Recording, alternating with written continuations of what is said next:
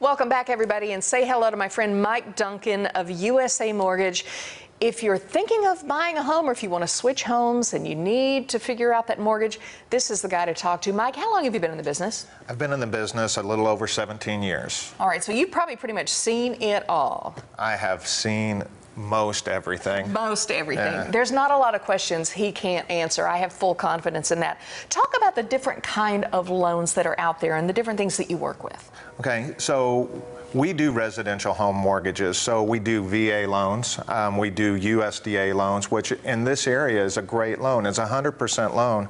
So if you qualify, you don't need to have a down payment.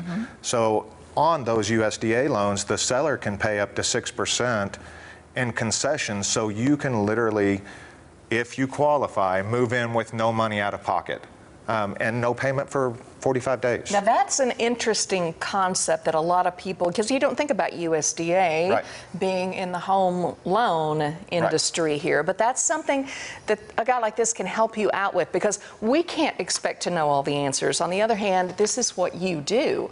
So if you don't have money for that, you may be able to go in, you know, a step ahead of the game. Correct. A lot of times it's cheaper than renting, cheaper than first and last month's rent. But you know, with that being said, it's not renting, it's buying a house. You have a 30-year mortgage. So. True, but there are some people out there that I think are renting and think, you know, why don't I, they've offered for me to buy this place. So you can take the numbers and look at them and decide if that is something that you should or maybe should steer away from. Absolutely. So, I mean, we also do FHA in the area, which is a minimal down payment. 3.5% would be the minimum on that. And then we do conventional loans. So, and a misconception out there with some people I talk to is that they have to have 20% down. Like the USDA, I mean, conventional we can do with as little as, if you qualify, 3% down, 5% down, 10% down.